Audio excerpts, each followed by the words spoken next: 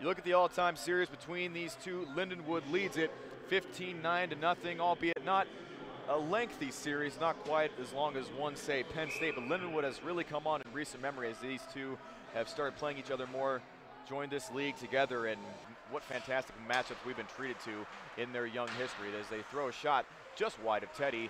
Barbas works with it behind him. It'll squirt free through to Agnew, and he's got Wetzel on the other side charging with him. He'll give way for Agnew. No offsides called. They'll throw one kicked up again, up against the glass, over in front of Gangrene. Rick Meyerhoff will pursue. He's right there at the corner. Squirts free, Lindenwood's way. They got to back up. They got an odd man rush. Craig Meyerhoff has to retreat. They'll throw one on Teddy. Top shelf scores!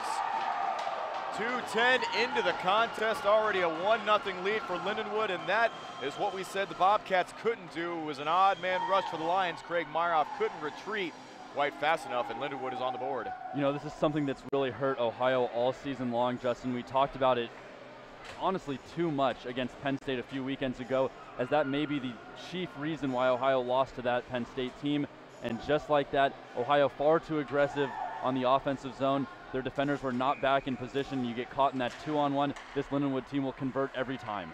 So it looks like the goal will be awarded to freshman Steve Branchow, who has tallied his fair share against the Bobcats this season. 1-0 Lindenwood lead. Barely 2 minutes into the contest. Bobcats now have to respond. That'll be Branchow's 15th tally of this season. Thrown behind Teddy yet again. It goes baseline over the near side. Jay Mazzarella touches it up, and Ross Pilmore will give chase behind Dushkin. Just over 17 minutes to play in this first period. Lindenwood got here by knocking off Illinois emphatically. The scrappy Illini fell, only tallied one against this Lion club as Lindenwood won 5-1. Here they come the other way. Jared Foose is in front. Too much traffic provided by the Lions. Over baseline they go. 2 or 3 bodies scrumming for the puck over there against the far corner. Under 17 to play in this first frame. Still a 1-0 lead for Lindenwood. Bodies falling all over each other. Pietrmala and Gulch trying to wiggle that puck free.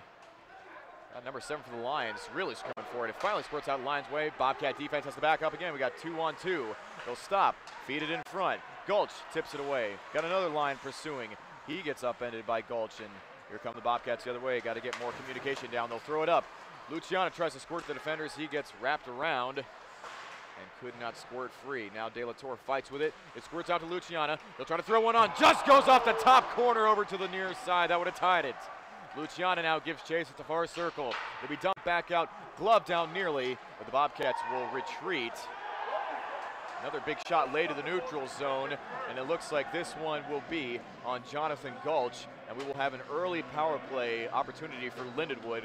Not what the Bobcats needed to try to swing the momentum back their way. Certainly not a smart play there by Gulch. I know he was frustrated after the hit that he took, but since Ohio, as you said, Justin, is trailing 1-0, the last thing they need is to give this very good Lindenwood offense a 5-on-4 opportunity.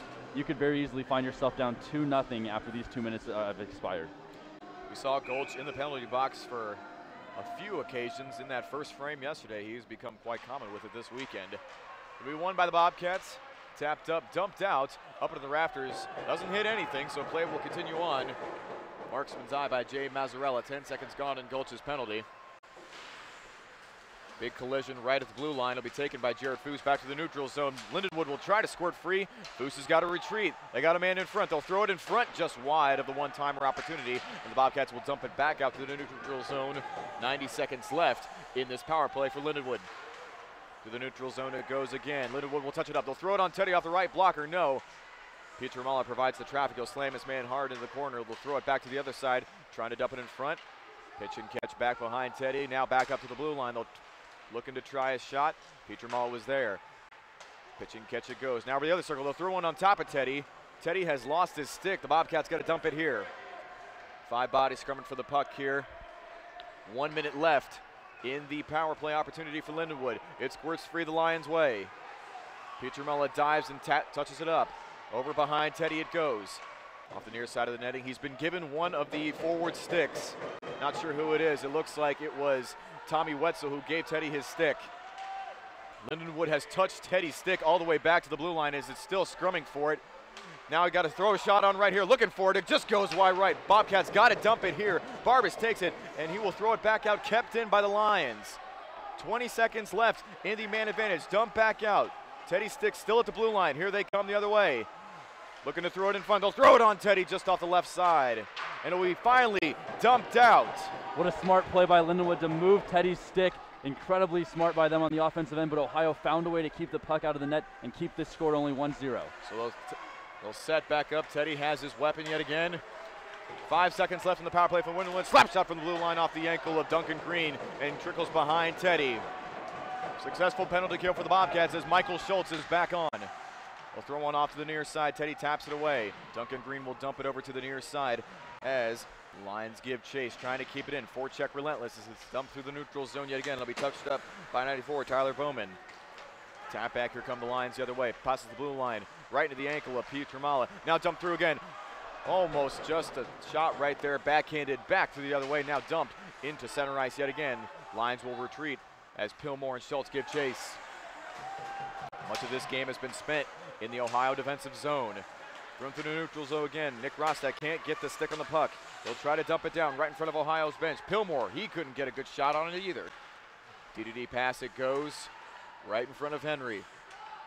Throw it up to the neutral zone again. Bobcats got to retreat yet again. Just over 13 minutes to play in this first period. Still 1-0 for Lindenwood. Now it is the Lion who has lost his stick, as it'll be thrown back through. Tyler Pillmore intercepts it. Here they come the other way. He crosses the blue line. He's got Rostek in front. Little too much traffic.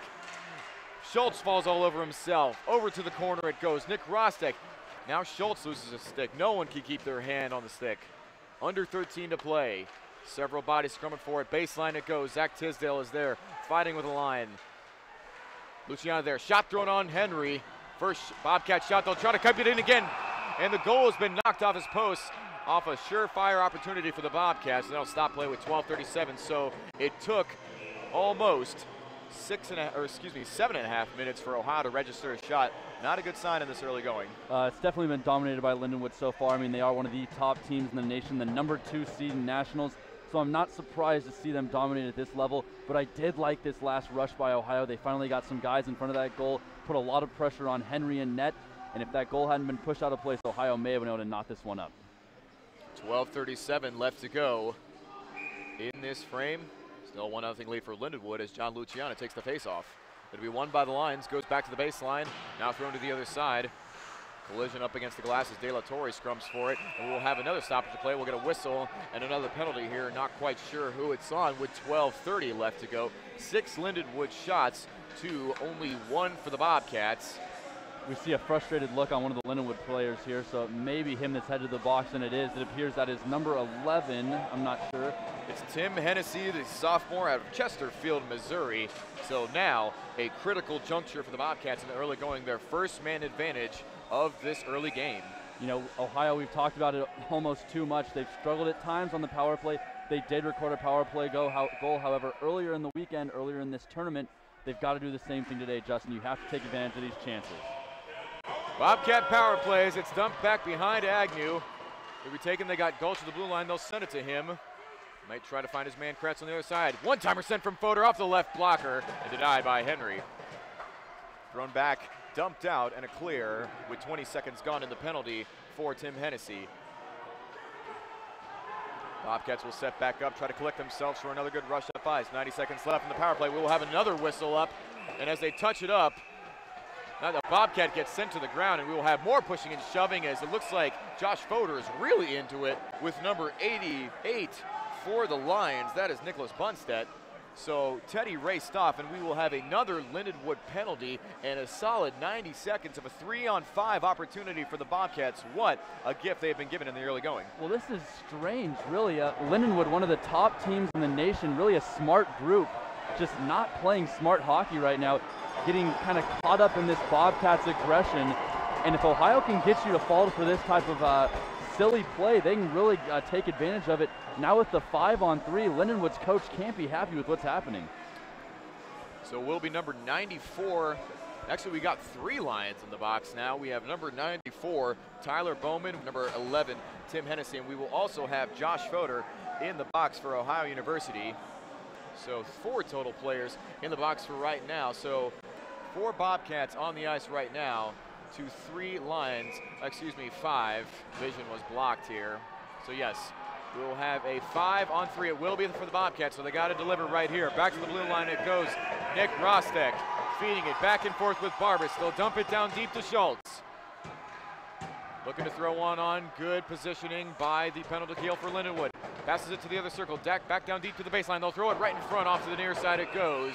That'll be a stoppage of play as the goal was once again knocked off his post. We have 1:11 left in the initial penalty, 1:41 left in the second. So still just over a minute left of 3-on-5. Boy, that's frustrating for Ohio. Henry again knocks the net out of place. I'm not sure if it's just not stuck down very tightly or what the problem is, but Ohio just unable to get some consistency going after the net's been pushed out a couple of times. 11:40 left to go in this first frame. Still 1-0 Lindenwood as it's won by the Lions. Back, they'll slap it through the other way. Nick Rostek's going to have to hustle to keep it in, and does. He's got Schultz there to provide the hand, and we'll have another stoppage of play as a little too much stalling right there, right in front of Gang Green with 11:32 left. You have to like Ohio's line that's out there right now. It is the combination, of course, of Rostek, Pillmore, and Schultz with the forwards. Then you have Barbas, the top scoring defenseman for Ohio. This is exactly who you want if you're going to tie this game up in this crucial junction of the first period. The face-off will be taken to the neutral zone by Tyler Pillmore, and he'll want it back for the Bobcats. Nick Rostek will tap it back to Zach Barbas with under 11.5 to go in this first frame. Michael Schultz right in front of the penalty box. It'll go to Tyler Pillmore on the other side. He'll throw one on just wide left, and it goes over to Rostek at the near face-off circle. Dump back to the baseline again, looking for a dump in. Rostek throws another one on right off the chest of Henry. They'll throw it in front again and gloved down by Kent with 45 seconds left of 5-on-3. Wow, good save there by Henry. After the initial shot by Rostek, he lost the shot. Gave a rebound opportunity for Ohio, but he was luckily able to corral that one, or else the Bobcats could have tied this one up. So John Luciano will take the face-off against number 17 for Lindenwood, Cameron Chinnery. Tap back to Mike Kretz, circle-to-circle pass, trying to find any sort of daylight. 38 seconds left in 5-on-3. Intercepted by Lindenwood in a clutch clear right there. Disappointing move for the Bobcats as now Teddy and the entire Bobcat team will have to set it back up. Just not a good pass there. Ohio, there was no opening, shouldn't have made that pass. Jonathan Gulch will try to dump it back in off the stick of a Lindenwood skater. Here comes Agnew, gets slammed hard against the boards. Lindenwood try to clear it again. Bobcats got to find a little open room. 15 seconds left on 5-on-3, and Lindenwood clears it again. So this will effectively end the 5-on-3 opportunity. The Bobcats will have about another 30 seconds of a 5-on-4 men advantage. 10.5 left to go in this one as the Bobcats have it dumped by Lindenwood yet again. Teddy awkwardly almost gets caught out of position, has to dump it off his right leg. Bobcats have got to get their heads level. Tommy Wetzel, he'll give way. He's got Agnew on the other side. Agnew will dump it back and scores! Brett Agnew ties it on the power play. And with 10:20 left, 1-1, the Bobcats are on the board. We kept saying how crucial this junction was. This was the biggest moment so far in this period. If Ohio failed to score on these two power plays, it could have doomed them for the rest of the game. But just like that, Brett Agnew, one of the top scorers for this team, changes all momentum. The crowd is going absolutely wild. Huge play by that young man. We weren't sure if Luciano would be able to squirt through and feed that one to Agnew as he was wide open on the other side, and he got it done. Brett Agnew, his 19th goal this season, and he has gotten Bobcats back into this one, a 1-1 tie with 10:20 left. Bobcats will win the faceoff, throws it in front of Lindenwood's bench. Here come the Bobcats back to the zone, dumped out by Lindenwood. We're back to 5-on-5 here after the power play tally.